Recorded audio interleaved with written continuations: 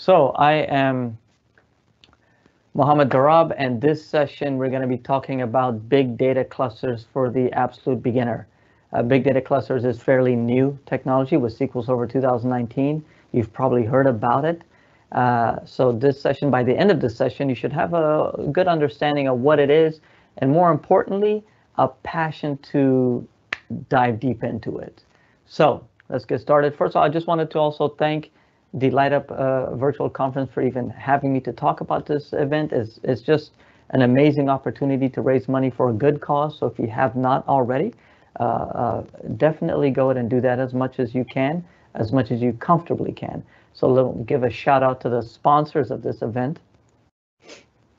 Some of these companies pulling off this, sponsoring this event, 24 hours of straight content. And where I'm at, I'm in the DC area. It's 11 p.m. My kids and wife are asleep. I told them, I got to rearrange the office so I can actually talk at a normal audio level and not whisper this entire thing. So that being said, one thing I do want to say is if you are watching this live or maybe later on, you can find everything right there, mohammaddarab.com/BDC or Big Data Cluster, and you'll see everything there. This session, a learning path, videos, blog posts, everything that I've done with big data clusters over the past year and a half, 2 years, you will find at that link right there. So, by the way, if you do have any questions about big data clusters, go ahead and ask them, and I will answer them as they come in, or just keep it for the end. So let's get started with the abstract. Now, I'm a DBA by trade. That's the majority of my work with SQL Server. And again, I am from the DC area, so a lot of the companies I've worked with are government contractors. They work with government, they work with outdated technology. And someone who's been working in that environment for a long time, I started to feel a little bit irrelevant. My skills started to become outdated, working with SQL Server 2008, 2008 R2, only even a couple years ago. So what type of presentation can I do? What type of talk, what type of technology can I dive into that'll make me feel relevant again, updated, so to speak? Just like we update our computer software, we want to also update our mind and our tech skills to stay relevant, not only for today, but years to come. And I found that to be personally big data clusters. So hopefully at the end of this, you will feel passionate, excited as I am to pursue big data clusters. So a little bit more about myself. Again, like I said, I'm from the DC area, 20 years working with IT. I started in the year 2000, a little over 10 years of that working with SQL Server. As of this month, July 1st, I was awarded the Microsoft MVP for the data platform category. I'm honored to have that. Last year, I was an IDERA ACE for class of 2019. And online, again, mohammaddarab.com. I blog heavily on that site. You can reach me there, contact, etc. And if you're on Twitter, reach out to me at MWDarab. You'll see that right there as well.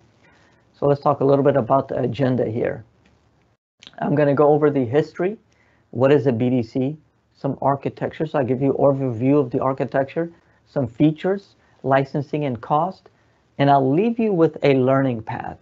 So when you're done with this video, you have somewhere to go and something to do related to big data clusters in your pursuit of understanding that. Not just another session where you leave and you kind of forget about it. Hopefully I leave you with something to do. And more importantly, there's a surprise at the end. So if you hang with me today, no matter where you are in the world, or maybe watching this later, maybe if you're watching it later, you can probably fast forward to the end. But there's a surprise for those live viewers. Excuse me. So let's start with the history.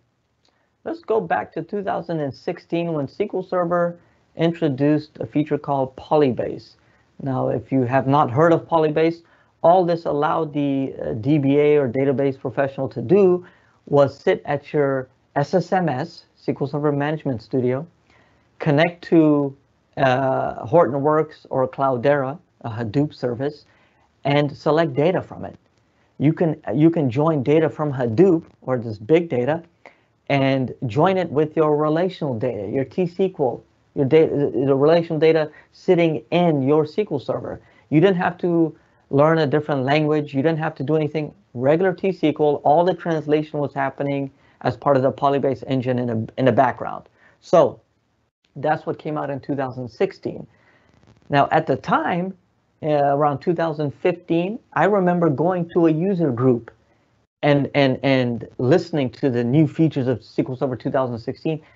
And at the time, 2015, I was working with SQL Server 2005, 2008. So this was cool. I understood Polybase conceptually, but I haven't. In fact, when I ask people who's actually implemented Polybase even today, not that many hands go up. So it's a feature that I understood it conceptually, never really had to do anything with it, and life goes on. In 2017, this was a big shift, or as they say, a paradigm shift with SQL Server when they supported the same SQL Server engine on Linux.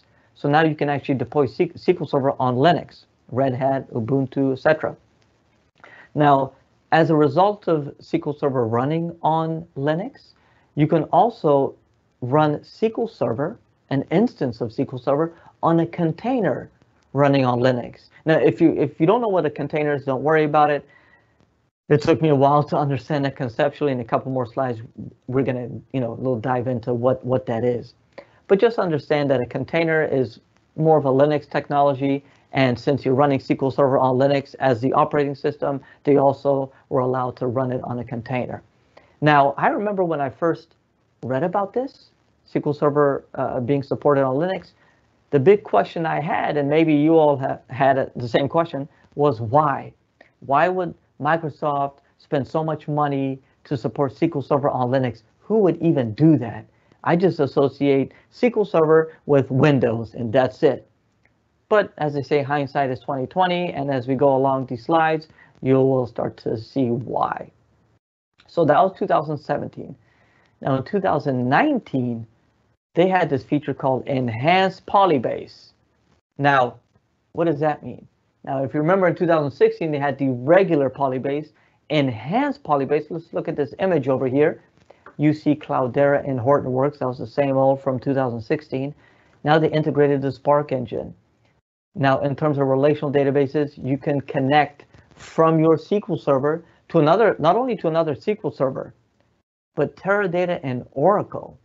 Now, that really drew my attention, that you can actually sit from a SQL Server database and connect over via this enhanced Polybase and select data from an Oracle server or a Teradata server and join that with your SQL Server. That was very, very interesting. Moving over to the left, you can see NoSQL, MongoDB, Azure Cosmos DB, and then your ODBC connections. So this enhanced Polybase, all it means is they added more connectors. So not only your Hortonworks, Cloudera, but Spark, Oracle, Teradata, they added all these connectors, and in the future, more connectors will be built into it, but that's what they mean enhanced Polybase as of 2019. One other thing to note is in 2019, you can actually deploy availability groups on Kubernetes. So if you're familiar with availability groups, then you get somewhat of the idea, but if you're not, that's fine. Kubernetes, we'll talk about that in a couple more slides if you don't know what that is. So usually when I give this talk and I talk about Polybase and Polybase and Polybase, people ask one question, and that is, what's the difference between Polybase and link servers? Right there. Link servers is instance scope, Polybase is database scope. Polybase is more for analytic queries, returning large number of rows. Link servers is more just for a couple rows coming back, OLTP. Now, the funny thing is, whenever I ask the crowd, how many people have worked with link servers? A lot of hands go up. It's an older technology, it's been around forever, and a lot of people use it. Then I ask, how many of those people love working with link servers, and the hands go down? It's a pain in the butt sometimes to troubleshoot. In places that I've worked, I've seen people use link servers for everything that you probably see on the Polybase side. I mean, mainly the analytic queries of processing large number of rows. And then you get a lot of connection errors and issues, and it's hard to troubleshoot. So link servers has their downside. Honestly, I've not come across somebody who's said good things about link servers. So Now, I did mention towards the beginning in terms of 2017, SQL Server was supported on Linux, and as a result, also containers. Now, what is a container? A container is pretty much a standard or logical unit of software that has everything that it needs to run an application or a service. So, for example, the SQL Server image file that Microsoft has in a public repository has everything needed that when you were to instantiate that, it runs fine. You don't need anything else. So that running or that instantiation is a container. Now, a container is lightweight in the sense that you can deploy a container fairly quickly, let's say of a SQL Server instance, and deploy multiple containers, hundreds of containers on one machine, on one VM or one physical machine. You don't have to, deploy a whole new server up, install the OS, install SQL Server. You don't have to. If you have your base OS, let's say Linux, then you can actually just, with a command, create one instance of SQL Server running on container 1, and then another instance on container 2. And then let's say your developers need access to container 2, you give them that access. Another group of developers, another individual needs access to container 1, you give them that. And it's separated up. The technology really divides up the networking, the CPU, the storage, or the memory perfectly, but uses the same OS, which is very lightweight and fast to deploy and destroy. So now containers are cool. It took me a while to understand, well, what does a container do and why would anybody need it, especially from a database standpoint. But the real beauty about containers is when you incorporate some type of container orchestration, some type of intelligence or quote unquote power to come in and scale out or scale up, scale down. If a container was to die, for example, to create a new one, that is Kubernetes. So Kubernetes is the quote unquote container orchestrator, for lack of a better term, pretty much in charge of scaling, and mainly meant to automate a lot of this stuff where, and we'll talk about it in a couple more slides, that really doesn't need that much human intervention. Once you set it up, according to however your business logic is, you kind of sit back and just watch it do its beauty, and that's the beautiful thing about Kubernetes. So we'll talk about, the next couple slides are about Kubernetes, so if you have any questions, hopefully the next couple slides will shed light on that. So everything within Kubernetes, whenever somebody says Kubernetes, they're really talking about Kubernetes cluster. Everything happens within the context of a master node and these worker nodes. The master nodes tells the worker nodes what to do, monitors the health, is in control of scaling up, scaling down. You really need a cluster. Otherwise, it's just nothing, really. So if you look at this image right here, you have this master node, and you have these worker nodes right around it. Now, these machines are called nodes. This is regular naming convention. They call them nodes. The master node, again, like I mentioned, controls the clusters, like the brains of the cluster, and the rest are worker nodes. Pretty much just like any other type of, if you have your, I guess you can say AG, availability of your primary, you have your secondary. I mean, not exactly like that, but you have your primary and you have your secondary. Similar, you have your master and you have your worker nodes. The master divvies out distributes the work between the worker nodes, etc. Now, when I mention a node runs these applications, these containers, but it can be run on either a physical machine or a virtual machine. So if you have, let's say if you want a 5-node Kubernetes cluster, you can have 5 physical machines, but ideally, I guess depending on ease, would be ideal to go virtual route with VMs. But again, a node, when somebody mentions a node in a Kubernetes cluster, they're talking about physical machine or virtual machine. Now, one thing I want to kind of adjust a little bit is when I mentioned a container, Kubernetes takes a container. What really happens is Kubernetes uses this unit called a pod, which you see right there, the second point right there, pod, which is a logical group of one or more containers and associated resources. A pod runs on a node, and a node can run one or more pods. Now, this might seem a little confusing, but don't worry, the next image that I created will hopefully shed more light on that. But just understand this. If you have a container, and I like to always use my fist, if you have a container and inside the container you're running SQL Server, an instance of SQL Server. Now, how does Kubernetes control that container?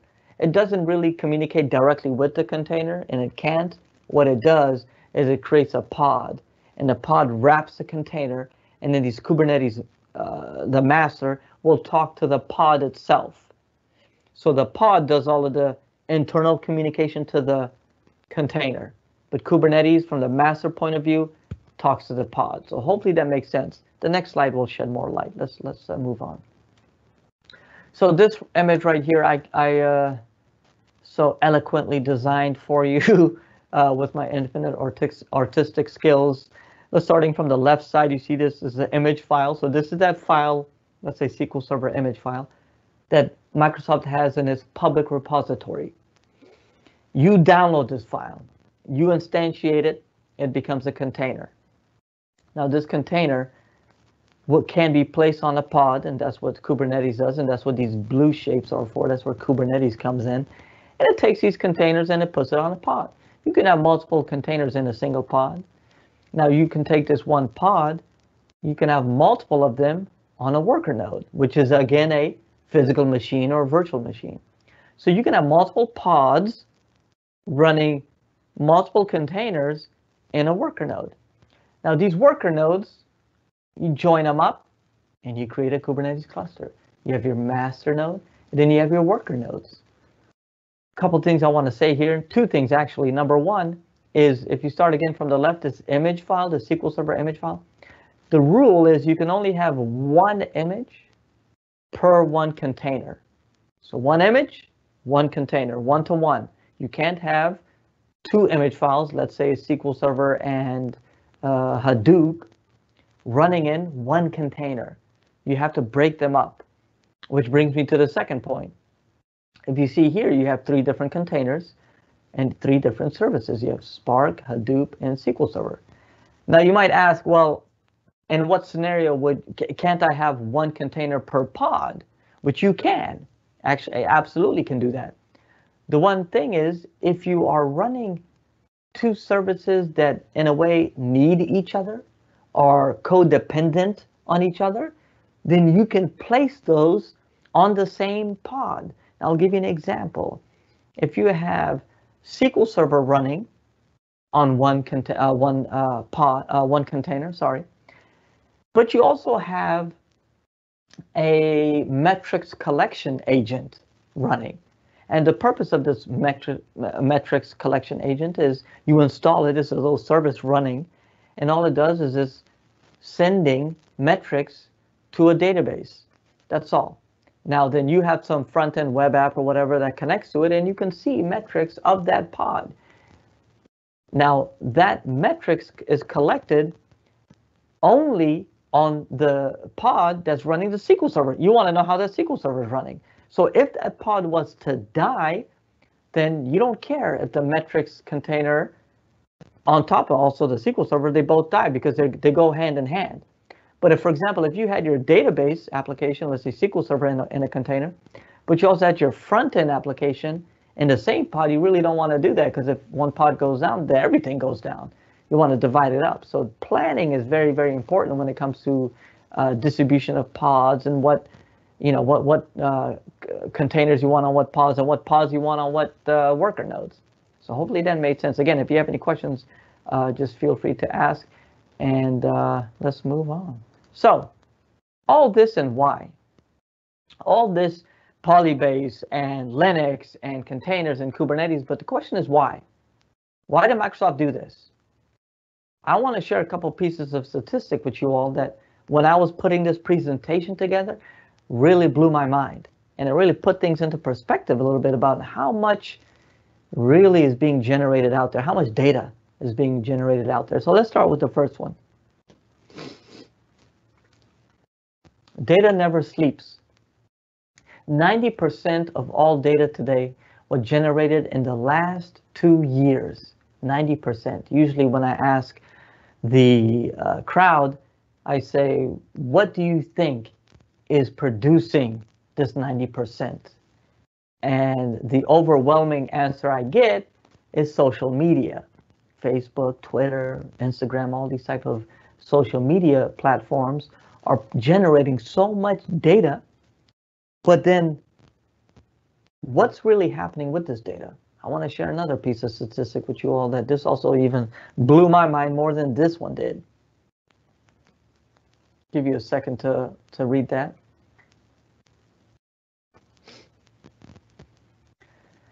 Now, you might be in a part of a world that you probably have not heard of Walmart, or you don't have a Walmart, but I can assure you that if you have some type of company equivalent in your country, there's some type of data collection going on. But just specifically, Walmart collects 2.5 petabytes of data from 1 million customers every single hour. Every single hour. Billions of Facebook messages, Instagram, Twitter, whatever, you name it, they collect it. You might be wondering, what the heck do they need all this data for? Well, I'll give you two quick facts. Actually, three. One is Walmart went from a 12-node Hadoop cluster in 2012, 12 node, or I think it was a 10 node, to a 250 node Hadoop cluster in 2012. Now imagine what's happening in 2020. Put things into perspective. Walmart also has data on over 160 million people. I mean, that's ridiculous, but that's what they do. They collect. One more piece I'll share with you is Walmart found out during the analysis of all this big data that there are certain spikes of a certain product during a certain time in Florida. Specifically, during a hurricane season in Florida, spikes of strawberry Pop-Tarts would go up 7 times. So you would have 1x, 1x, 1x, all of a sudden 7x during a specific time, and then it would go back down to 1x. This really intrigued, obviously, the people at Walmart and decision makers, and they said, well, we want to find out why. What's really happening? They found out in Florida, whenever there's a hurricane, people go buy strawberry Pop-Tarts from Walmart to the effect of 7x. So what does Walmart do with this information? They push strawberry Pop-Tarts front and center whenever there's a hurricane. So Walmart took this data, analyzed it, turned it into something actionable, and want to maximize profits. That's all what it comes down to. And I like to, in a jocular way, say it's all about the ching-ching. It's all about saving money. It's all about making money. So this next quote is from the Walmart CEO back in 2013. I'll give you a second to check that out, but pretty much Walmart CEO in 2013 said, we want to know what every product in the world is. We want to know who every person in the world is. And we want to have the ability to connect them together in a transaction. That's eerie. I mean, that's not just saying he wants to do good with business. He wants to, make sales. He wants to know what every product is, who every person is, and also connect them in a transaction all around the world. So yeah, you watching this, listening to this, he wants to know what you want to buy, and he wants to put you. Next time you walk into a Walmart, again, if there's a Walmart in the area, your phone might go off with a coupon with something that most likely you're going to buy. But anyway, that's just what big data is. You might be working with a company that doesn't deal with big data, but just know the fact that big data is just astronomically getting bigger and bigger and bigger, more and more and more. So what does SQL Server have to do with this? SQL Server comes through and says, hey, for the past 25 years, I've been a relational database engine, but guess what? 2019, the game's changed now. There's a big new SQL Server coming in the game, and it's called Big Data Clusters. Pick me. I can do everything.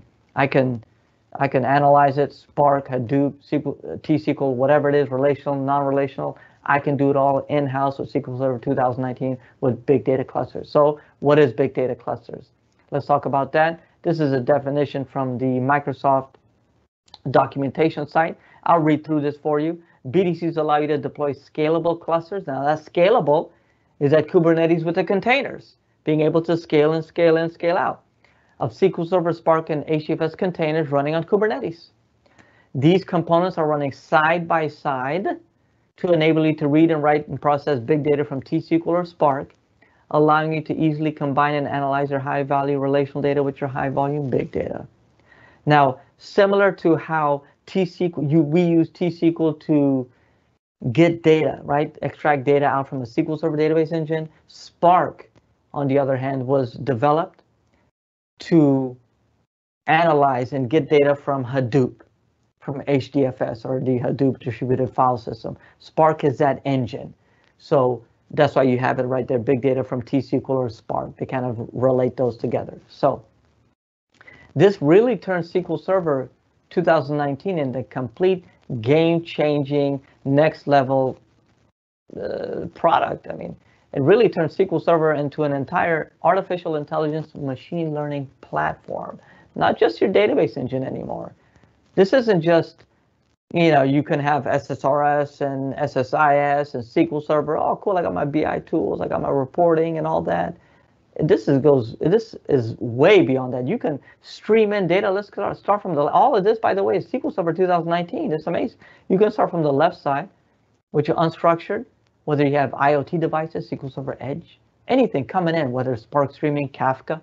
Kafka is very popular, originally developed by LinkedIn. They had to figure out how to scale fast, and they developed Kafka.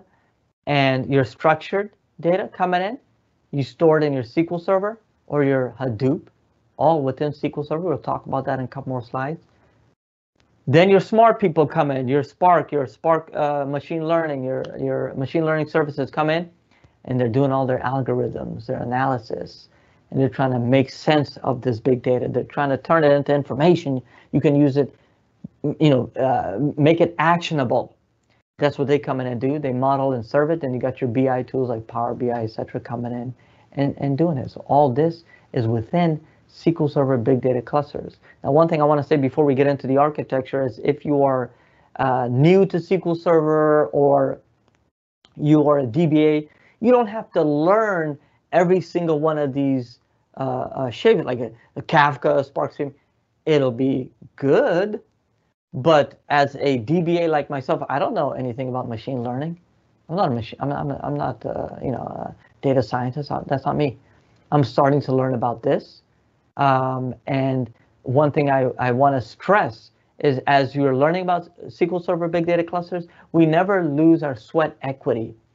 I've been working with SQL Server for 10 years. I don't lose it. I don't start from scratch. I build on top of whatever I know in terms of SQL Server. So don't get discouraged with how complicated these things might seem, even though the learning curve is steep, but I just want to assure you it's doable. So let's get into the architecture. Now, big data cluster architecture from a bird's eye view, so to speak, is pretty much what you see here. This image was taken from the Microsoft documentation site. All I did here was I bolded the green, the black, and the red. So the green is the actual big data cluster. Inside of that are these, the black would be the pools. And I can't stress enough, these terms like, compute pool, storage pool, data pool, they're just logical unit of like services. That's it. Nothing big, nothing complicated. These red are pods. Inside the pods are, let's say, in the compute pool instance, are SQL compute instances. So all they do is, you probably already guessed it, they do computation. That's it. They don't do anything else. The storage pool here, these are only SQL Server pods that handle HDFS, Spark, and SQL Server running together. The data pool, caching, persistent. We'll talk about that in a couple more slides. The main thing I want to bring your attention to is right here, the SQL Server master instance. So that means when you deploy a big data cluster, it does take some time. You deploy it, and you're going to have some trouble deploying it and learning curve and this and that. But once you get it deployed, the SQL Server master instance is pretty much what you connect to. SSMS, Azure Data Studio, if you connect to it, your custom apps, your BI, your anybody needs a connection string, anything like that, they get the endpoint of the SQL Server master instance. In a couple more slides, I'll show you a screenshot of how that looks. But just know that as a DBA professional or database professional, SQL Server master instance, the majority of the complexities of the big data cluster has been abstracted away from you, so you don't really see it. You have to go in to look for it, but which is great because initially it's not as overwhelming or overwhelmingly confusing.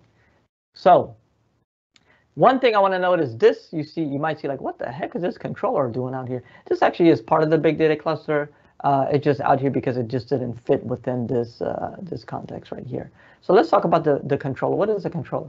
The controller hosts the core logic of the big data cluster. When you deploy when you deploy a big data cluster, which by the way, I do have blog posts and videos on how to do that. The first thing that's built is the controller. And the controller then takes care of everything else, all the other components, the pools, all that you'll see is done from the controller. But the controller is built first. The controller interacts with Kubernetes SQL Server instances. It has a lot of these open source tools built inside for absolutely free, like Kibana and Grafana. If you're not familiar with these tools, they're open source. Kibana is for logging, and Grafana is for metrics collection. So these come free. You get an endpoint, you click on it, which I'll show you in a couple more slides, and then you just view a wealth of information for free, absolutely free. So, like I mentioned, the controllers manage the cluster lifecycle, bootstrap, delete, update, etc. It manages a master instance, all different pools, and also the cluster security. Now, I usually ask how many people have Azure Data Studio installed. I highly recommend, if you do not have it or you've never heard of it, go look it up, Azure Data Studio, download the latest version. It has a good GUI to go ahead and deploy, a walkthrough deployment of big data clusters. That in SQL Server Management Studio or SSMS, you don't see that, at least not yet. So ADS is definitely a worthwhile download.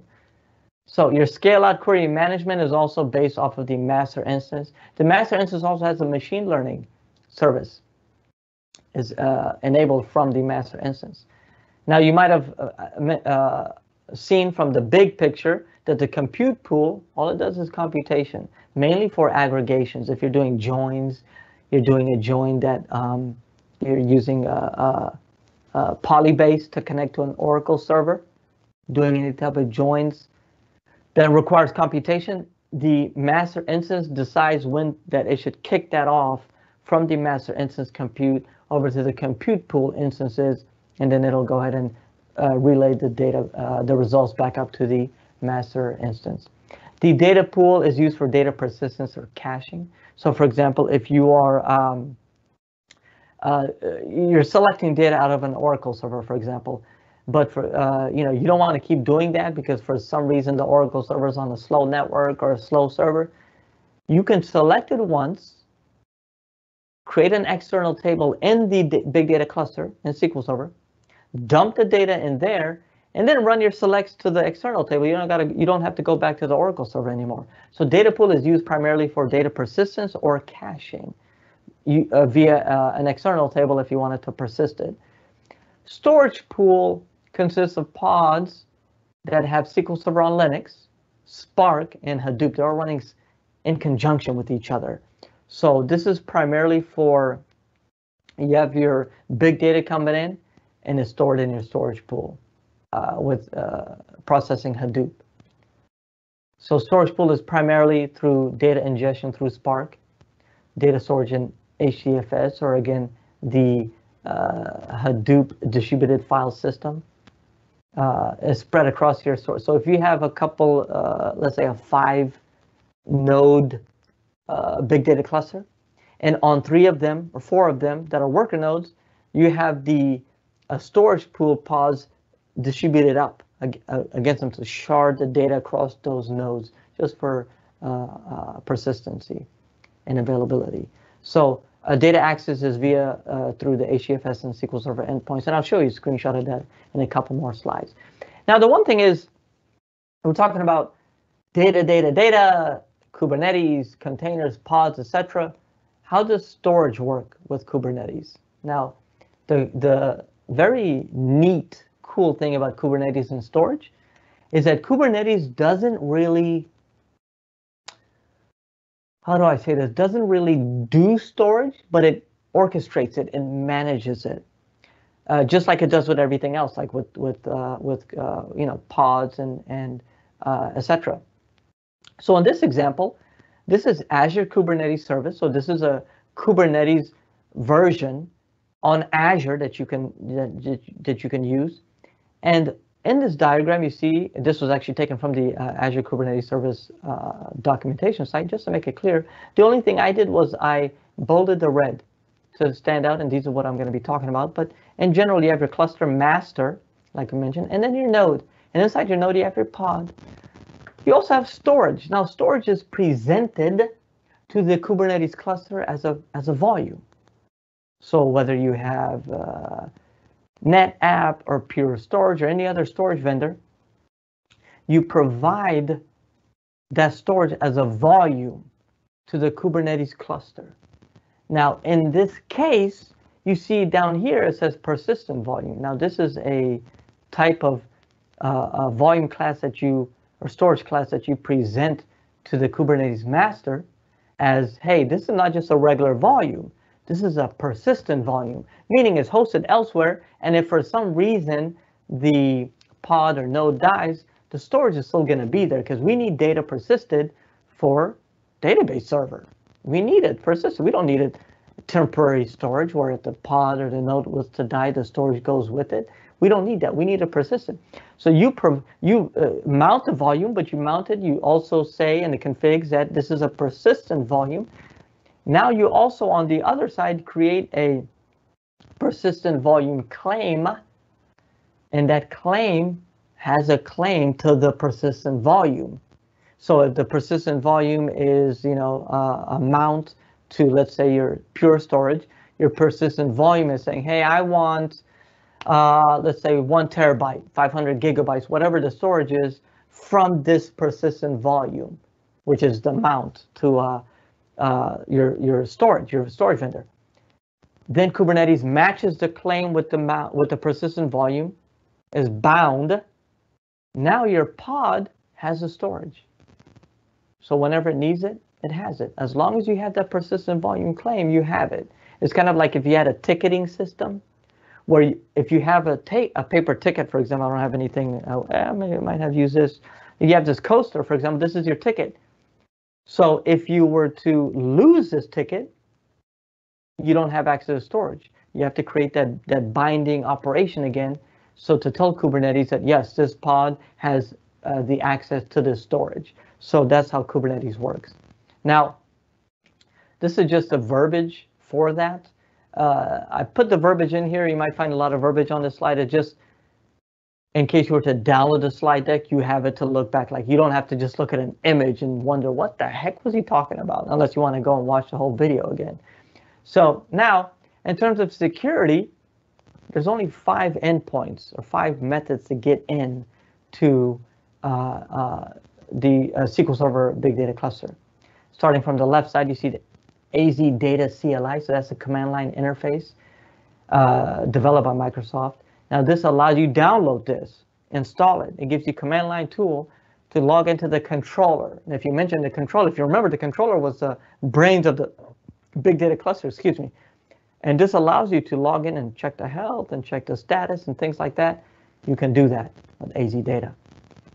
Going over, you can log into Yarn or Livio Spark with the other endpoints. And then in the orange right here, went ahead of myself here. You see this orange, it's a regular TDS SQL Server connection right here. Azure Data Studio, SSMS, ODBC. your SQL Server master instance.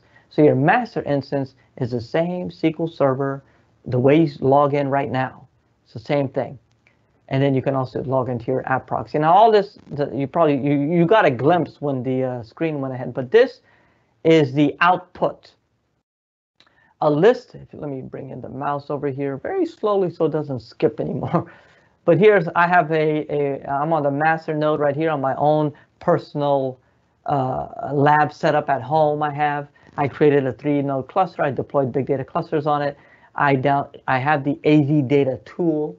Now I use the AZ data space BDC space endpoint list output table command. It takes all the endpoints that you can log into and spits them out for you in this readable format, in this table format.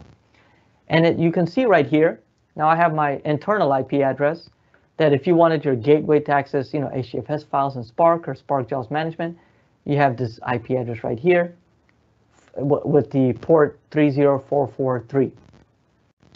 If you wanted to go to port 30778, you get your application proxy, your management proxy is 777. Now your Kibana and Grafana are here, 777, but /1 is Kibana, 1 is Grafana. Now all I gotta do is I gotta copy this, put it in my browser, hit enter, and I log into Kibana, which is a wealth of logs. I mean, this is it's so much information there, you probably don't even know what to do with it. But the more the merrier, right? And then you have Grafana right below that. You log into that, a wealth of metrics information. I mean, you can customize this left and right. I mean, I'm working on a video to actually look into Kibana and Grafana from the DBA standpoint or from the data professional.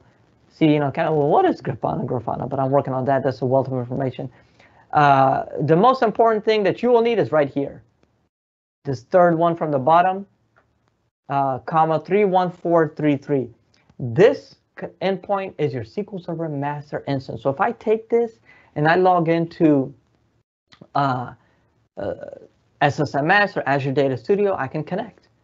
And it'll be just like I'm logging in a regular SQL Server. That's what I use. Now, I can't use, if you're wondering, well, can you do it as a DNS using your domain name? You can. As of SQL Server, which you actually could deploy a SQL Server big data cluster on your Active Directory domain. But as of CU5, which came out a couple days ago, a week ago, you can actually deploy multiple big data clusters on a single Active Directory domain, which is pretty cool. So those are the endpoints. This is all just verbiage. Just make sure I'm good on time. That's good. Now, features. This is interesting because the single feature that really got me interested, so much so that I got off on my lazy butt on the couch watching Netflix, was this feature right here, data virtualization.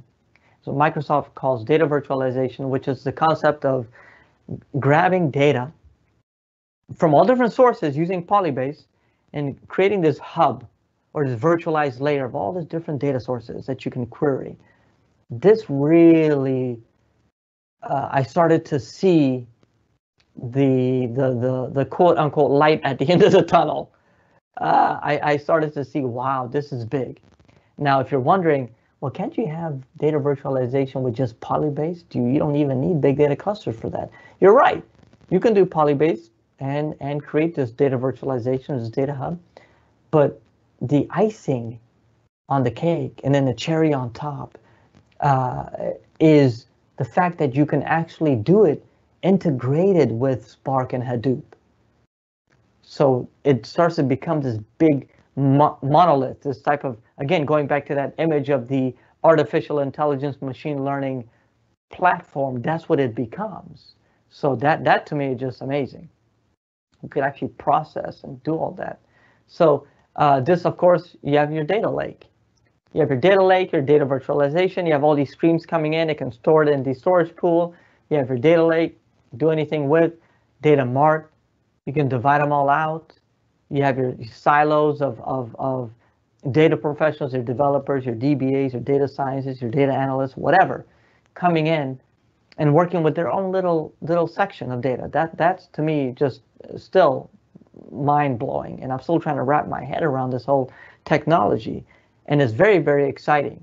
So now one thing I want to say, and hopefully for people that are watching this overseas, is maybe early in the morning for you. Hopefully I don't put you to sleep. And the probably toughest thing is me trying to stay awake at 11:30, 11:40 at night, is talking about BDC licensing, SQL Server licensing, big yawn. If you've ever worked on licensing, some of the most convoluted, confusing stuff ever. But I just took out some of the basics for BDC. So let's get started. Now the master instance for BDC licensing, the master instance has to be core licenses. The enterprise-based licenses are right there. And you must have software assurance or subscription. Now, what does that mean, software assurance? The benefit of software assurance is that it provides you a big data node entitlement, or that's what Microsoft calls it, the BDN core entitlement for SQL Server big data clusters at a cost of $400 per year. Now, what the heck does all that mean? I'll give you an example. Now, here is enterprise licensing. You have a 4-core master instance. Now you have enterprise licensing, you have software assurance. As a result of this, you have your 4 cores in your master. You get 8 times whatever your master core is. You get that much as entitlement, or they quote unquote give that to you. So you can use that, divvy that up against storage pool, compute pool, whatever other cores that you have running in your instances. And the rest you just have to subscribe. $400 a year for 2-core pack. So again, enterprise licensing, 8 times entitlement cores for whatever number of cores you have on your master instance. What about standard? Standard is the same other than just 1 time. So instead of 8 times, it's 1 time. So in this case, same scenario, you have 4-core master, 4 times 1 because it's standard. You get an additional 4, and then you have to subscribe to 44 cores. That's the difference between enterprise and standard. In terms of Azure, they have license mobility.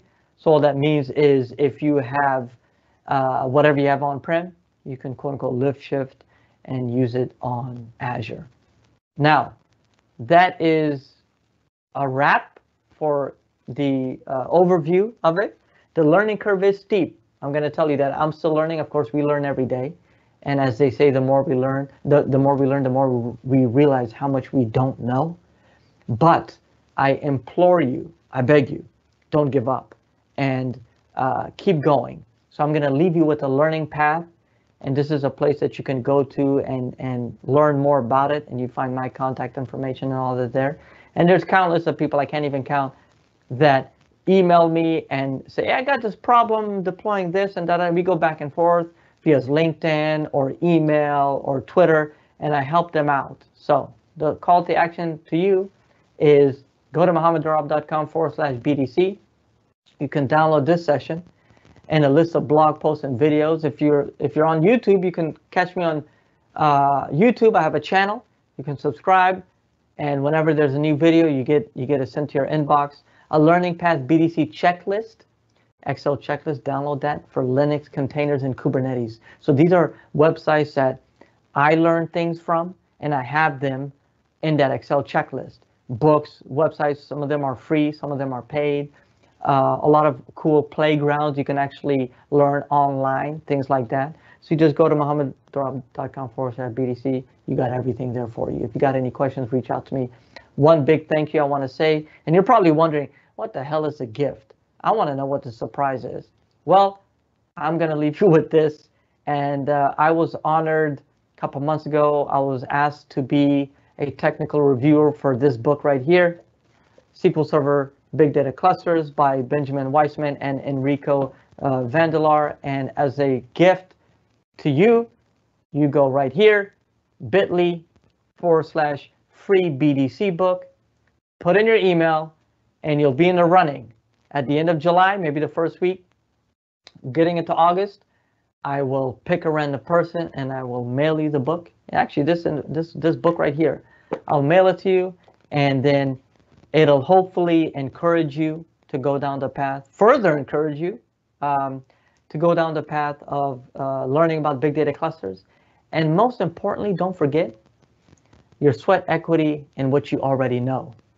And learning something like Linux, containers, and Kubernetes, you're going to be set for years to come, especially with Kubernetes. Kubernetes takes a lot of effort to fully understand, and it's just a wealth of information there for you to learn. So bit.ly/free BDC book, sign up, and then I will pick somebody at the end. I'll reach out to you. I'll give you a couple days to reply. If you don't reply, I'm going to go down to the next person, because I usually get a lot of people. I did this in the month of June. I got a lot of people that signed up, and then I gave the one person a couple days and didn't reply back. I got to do justice to the other folk, and I just keep going down the line until somebody replies. So that's that. And I will say a big thank you. Feel free to reach out to me on Twitter if you're there. Connect on Twitter, mohammeddarab.com, on a blog.